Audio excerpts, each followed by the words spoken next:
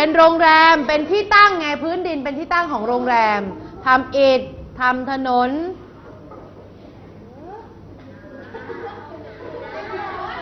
อ่านว่าอะไรคะฮะนางท้องนาอ่านว่าอะไรคะเจ้าของอ่านว่าท้องนาแล้วข้างหน้าคือนาท้องนานาท้องนานะคะปั้นนะคะทำถ้วยนะกาแฟแล้วก็สรุปเป็นแผนผังความคิดปรบมือให้กับสุพนันท์ด้วยค่ะใครอีกนะคะอนุมานี่สวยนะแบบเรียบๆนี่ตีกรอบเป็นคนตรงตีกรอบตรงมากนะคะนี่ครับขอเสียงปรบมือให้กับอนุมาด้วยนะคะยอดเยี่ยมเลยของใครอีกของน้องพลอยพยายิ้มแย้มม้ายูนิคอร์นนะคะว้าวเป็นโอ่งมังกรคุณแน่ใจว่าเป็นมังกรนะคะ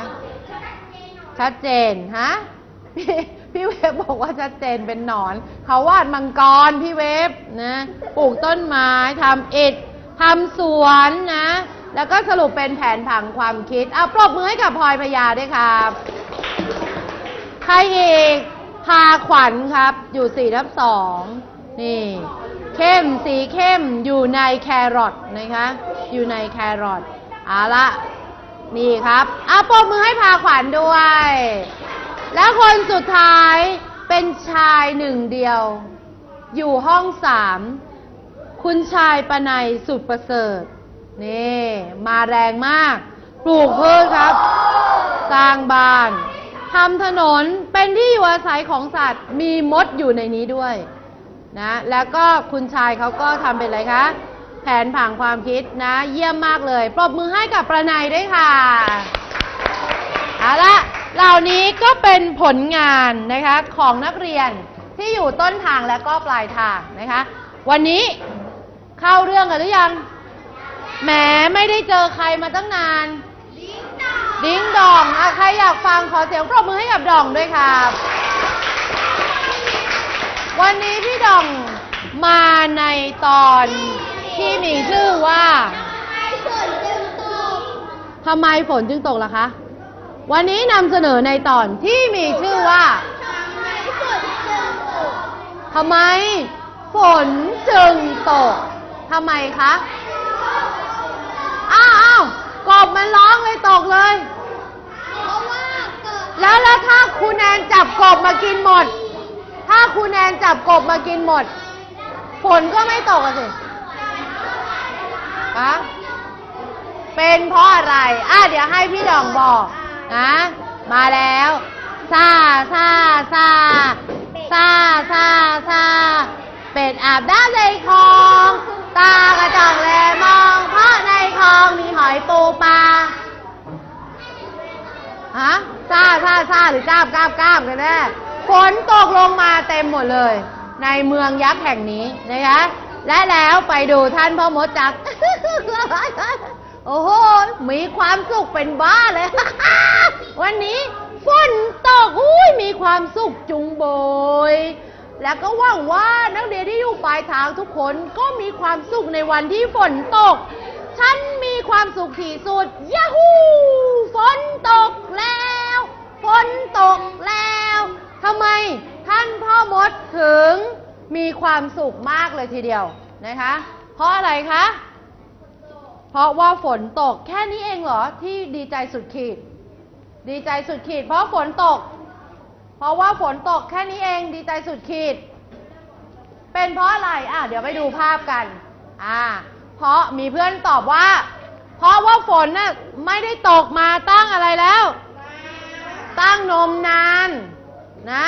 เขาก็เลยดีใจที่ฝนตกอากาศโลกของเราตอนนี้กำลังร้อนขึ้นนะคะก็ดีใจสุดขีดจนเจ้าดองนี่ท่านพ่อมดฮะเป็นอะไรมากหรือเปล่าหาหมอไหมฮะจะดีใจอะไรมากมายเนี่ยแค่ฝนตกแค่เนี้ยผมคิดว่าท่านพ่อมดน่าจะมีปัญหาอะไรแล้วนะครับท่านพ่อมดก็เลยตอบว่าเฮ้ยเจ้าดองฉันไม่ได้มีปัญหาอะไรหรอก แค่ฉันดีใจฟุดๆที่ฝนตกเท่านั้นเองก็เพราะว่าฝนในโลกของเราไม่ได้ตกมานานแล้วมนุษย์ใช้แต่ทรัพยากรธรรมชาติจนหมดทำให้โลกของเราร้อนขึ้นแต่วันนี้ฝนกลับตกลงมาสร้างความชุ่มชื้นให้กับหมู่บ้านของเราก็จะได้มีผลไม้รากไม้เจริญเติบโตงอกงามมีน้ำใช้อย่างอุดมสมบูรณ์ไงล่ะเจ้าดองโอ้โหใครถามเนี่ยอธิบายซะยืดยาวเลยหน่อยไอ้เจ้านี้พูดมากเดี๋ยวอธิบายเป็นวิทยาศาสตร์ซะเลยอ่ะท่านจะอธิบายว่ายังไงฮะแบบวิทยาศาสตร์ก็คือว่าคือฉันจะเล่าให้ฟังหยดน้ำนั้นรวมตัวกันเป็นก้อนเมฆแล้วเมื่อก้อนเมฆนั้นมีขนาดใหญ่อากาศก็รองรับไม่ไหวก็เลยตกลงมาเป็นฝนนั่นเอง เข้าใจไหมฮะเจ้าดองโอ้โหอธิบายเป็นวิทยาศาสตร์ยังกับแรปเตอร์อย่างนี้จะรู้เรื่องไหมฮะเนี่ยจะไปรู้เรื่องอะไรก็เรามันไม่ตั้งใจฟังเลยนี่เจ้าดองฉันบอกว่าหยดน้ำรวมตัวกันเป็นก้อนเมฆเมื่อมีขนาดใหญ่อากาศรองรับน้ำหนักไม่ไหวมันก็เลยตกลงมาเป็นฝนนั่นเองโอ้เป็นอย่างนั้นเองเหรอฮะไปดูท่านพ่อมดแม่เจ้านึกว่าจะอธิบายมันเป็นวิทยาศาสตร์ไม่ได้ซะแล้วอ่านตำรามา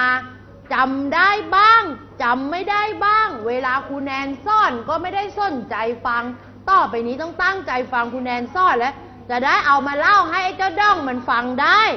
ว่าแล้วยังเดินไปไม่พ้นค่ะเสียงก็บอกว่าในที่สุดฉันก็ได้ใช้ร่มคันใหม่เสียทีอยากจะใช้ร่มคันใหม่จังเบยเพราะฉันได้มาจาก7-11 วันนี้ฝนตกได้ใช้แน่ๆร่มคันใหม่ของฉันเจ้าด้องได้ยินดังนั้นเป็นไงคะแม่เจ้าร่มคันใหม่ของท่านพ่อมดตายแล้วว่าตายแน่ท่านพ่อมดอย่าพ้องใช้อย่าได้โปรดเฮลมีพีดอย่าพ้องใช้ ปรากฏว่าเกิดอะไรขึ้นคะเจ้าด้องแล้วร่มของฉันอุตส่าห์เก็บสแตมป์ไปแลกที่7-11ทำไมมันเป็นอย่างนี้ไปได้เจ้าด้องเป็นเพราะอะไร คือว่าผมแค่เอาไปกางตอนลูกเห็บมันตกเท่านั้นเองฮะมันก็เลยขาดแบบนี้ขอโทษฮะและพ่อมดทำยังไงไปดูพร้อมๆกันนี้ให้รางวัลสักหน่อยไอ้เจ้าเด็กดื้อจบแล้วปรบมือให้ด้วยครับเขาบอกว่าฝนนั้นก็เกิดขึ้นมาจากการรวมตัวของเมฆนะคะแล้วก็รับน้ำหนักของอากาศไม่ไหวก็เลยตกลงมาเป็นฝนนั่นเองคืนความชุ่มชื้นให้กับโลกของเราให้กับดินให้กับน้ำให้กับสัตว์ให้กับมนุษย์และก็ทุกๆคนนะคะก็เป็นอีกหนทางหนึ่งในการที่ฝนตกนั้นเป็นการบำรุงรักษาดินเพิ่มความชุ่มชื้นให้กับดินซึ่งเป็นหัวข้อที่เราจะเรียนในวันนี้ขอไปดูจากสไลด์พร้อมๆกันนะคะเราจะไปเรียนรู้เกี่ยวกับการบำรุงรักษาดินในท้องถิ่นของเรากันเมื่อเราใช้ไปแล้วมันเกิดปัญหามากมายเรามีวิธีการบำรุงรักษาดินอย่างไรบ้างนะคะก่อนอื่นต้องมาเข้าใจคำว่าดินเสื่อมคุณภาพนี้เรารู้ไปแล้วใช่ไหมคะเราทบทวนไปแล้วนะคะว่ามันคืออะไรนะคะคราวนี้คุณครูจะขอเพิ่มเติมในส่วนของปัญหาอีกสักนิดหน่อยนะคะปัญหาของดินในปัจจุบัน1การพังทลายของดินและการสูญเสียหน้าดินเป็นปัญหาสำคัญอันนี้ไม่ต้องจดนะคะเพิ่มเติมจากคราวที่แล้วนะคะการพังทลายของดินและการสูญเสียหน้าดินนะคะอาจจะเกิดจากน้ำหรืออาจจะเกิดจากลมนะคะ2การเสื่อมโทรมของดินเสื่อมคุณภาพเสื่อมโทรมขาดแร่ธาตุแล้วดินจะมีลักษณะอย่างไรวันนี้ให้ความรู้เพิ่มเติมกันหน่อยนะคะเสื่อมโทรมขาดแร่ธาตุส่งผลให้ดินเกิดเปรี้ยวใครรู้จักดินเปรี้ยวบ้างดินเปรี้ยวคำว่าเปรี้ยวก็คือมันมีความเป็นกรดสูงนะคะพอมันมีความเป็นกรดนะคะเพราะว่ามัน กำลังมีหรือได้เคยมีกรดกรรมฐานอยู่ในหน้าตัดของดินจึงมีผลทำให้ปลูกพืชอะไรขึ้นดีไหมคะดินเปรี้ยวไม่ดีนะคะเพราะว่าเหมือนเราน่ะเราชอบกินของเปรี้ยวๆไหม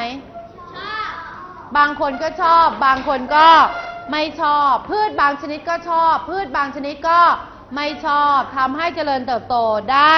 ไม่ดีนะคะดินนี่เป็นสภาพของดินที่มีลักษณะเป็นดินเปรี้ยวนะคะมีความเป็นกรดสูงนะคะพืชนั้นไม่เจริญเติบโตได้ไม่ดีในดินเปรี้ยวนอกจากดินจะมีปัญหาดินเปรี้ยวแล้วยังมีปัญหาดินเค็มดินเค็มเป็นยังไงหมายถึงดินที่มีปริมาณเกลือที่ละลายอยู่ในสารละลายดินมากเกินไปนะคะจนมีผลกระทบต่อการเจริญเติบโตและผลิตผลของพืชนะคะเนื่องจากดินนั้นขาดน้ำจึงทำให้ดินเค็มดินเค็มมีลักษณะเป็นอย่างไรนี่ค่ะก็จะมีฝ้าขาวขึ้นแบบนี้เลยเค็มแล้วก็จะปลูกพืชได้ไม่ดีนะคะเปรี้ยวเค็มเปรี้ยวไปก็ไม่ดีเค็มไปก็ไม่ดีล้วนแล้วแต่ส่งผลทั้งนั้นนะคะวันนี้จึงมีวิธีการบำรุงดินมาฝากเดี๋ยวจะให้ชมวิดีทัศน์พร้อมๆกันนะคะทั้งต้นทางและก็นักเรียนที่อยู่ปลายทางเดี๋ยวเราจะขอตัดไปที่นักเรียนนิดนึงก่อนนะคะดูนะเดี๋ยวนักเรียนจะต้องตอบว่ามันมีวิธีอะไรในการบำรุงรักษาดิน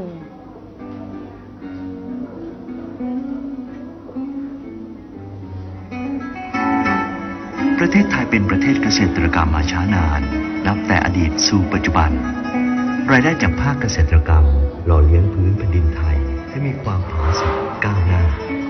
ซึ่งการเพาะปลูกพืชนี้ต้องอาศัยพื้นดินที่นับวันจะมีแต่เสื่อมโทรมลงหากไม่ได้รับการบำรุงจากการเสด็จพระราชดำเนินเยี่ยมราษฎรทุกพื้นที่พระบาทสมเด็จพระเจ้าอยู่หัวได้ทอดพระเนตรปัญหาความเสื่อมโทรมของทรัพยากรธรรมชาติซึ่งนับวันทวีความรุนแรงยิ่งขึ้นทรงตระหนักในความจำเป็นเร่งด่วนในการแก้ปัญหาดินเสื่อมโทรมขาดคุณภาพให้กลับมาใช้งานได้อีกโดยการรักษาหน้าดินไว้ให้มีความอุดมสมบูรณ์ก่อนและอีกปัญหาหนึ่งที่ทรงตระหนักคือปัญหาการขาดแคลนที่ทำกินทั้งนี้ได้ทรงยึด2 แนวทางหลัก